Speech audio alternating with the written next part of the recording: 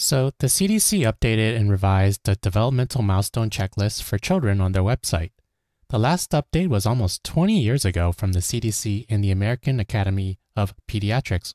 The updates are part of the Learn the Science Act Early program, which was created in 2004 and provides a free checklist of developmental milestones for infants, which contains warning signs of developmental delays. So why the change? One of the main reasons for the change is because the old checklist was based on a 50% criteria for children to meet the milestone, which may not be as helpful for parents if determining if a 50-50 chance was enough to be experiencing developmental delays. The new checklist is more pertinent to the population of children because essentially 75% of children will reach each milestone compared to 50%. This means that the cutoff may help to detect if something is more seriously wrong and for parents to seek help with services. Overall, more social and emotional milestones were added compared to language, cognitive, and physical milestones. Also, you should keep in mind that developmental milestones are broad guidelines and there can be a lot of variation. They reflect the neurotypical or the neuromajority of children may have differences, but not necessarily be a problem either. When considering milestones, children may skip milestones, have delays in them, take longer than their peers, but overall may turn out fine. These new CDC guidelines suggest a different kind of focus and more of a range for meeting developmental milestones. I think these changes will have an effect on many things, such as the statistics for future research, outcome measures, and even for occupational therapy interventions in practice, as well as the services that children receive. As it is more inclusive in terms of the statistics, it will be more pertinent for children, but one change, that is the pushing of milestones further back in age, will shift our practice as well as children getting services potentially. While this video is not meant to be a deep dive of every change, here are some of the general revisions of the CDC milestone checklists. 1. The language and jargon were made to be more reader-friendly. 2. Vague language such as may and begins were removed. For example, begins to pass from one hand to another was removed and included as moves things from one hand to her other hand. 3. Each age group contains fewer developmental milestones compared to before. 57 CDC milestones, or 26%, were removed, which was more than half of the original 216 milestones.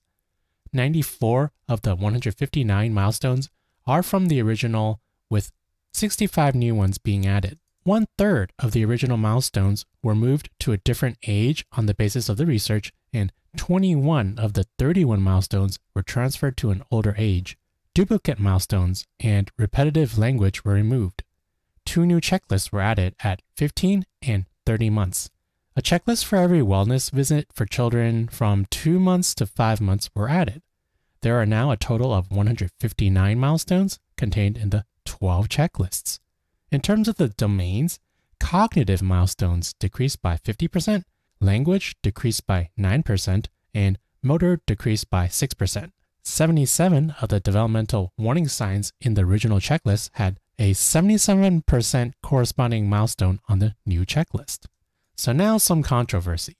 According to one Parents.com article, occupational therapist Jessica Hatfield believes that moving milestones such as fine motor skills to older ages will make it harder to provide early intervention and detection basically. Crawling was also removed as a developmental milestone. You'll notice it's no longer in the checklist. This is a pretty big one as crawling involves many developmental skills from coordination, reflex, strength, vision, basically the whole body. This may be a very controversial change on one side because crawling is seen as very important for development, like traditionally, and on the other side, it may not seem as significant because it wasn't included in the checklist. Maybe that's because some babies do skip crawling and use other methods for locomotion, such as scooting, slithering, and rolling. Others may just move directly to other milestones, such as pulling up, standing, cruising, then walking eventually. So, what do you think of these new changes? Do you agree with them? What did you like about it, and what did you not like so much about it? And these checklists are all available on the CDC website. I'll include it in the video description links. Also, there is an app that they made that corresponds to this checklist, and it's in an easier to digest format for your mobile. That's great for you as a practitioner, for families, for parents, especially parents who are first-time parents as well. And that's called the Milestone Tracker, and it's available on Android and iPhone. Thanks for watching. My name is Jeff, and have a nice day.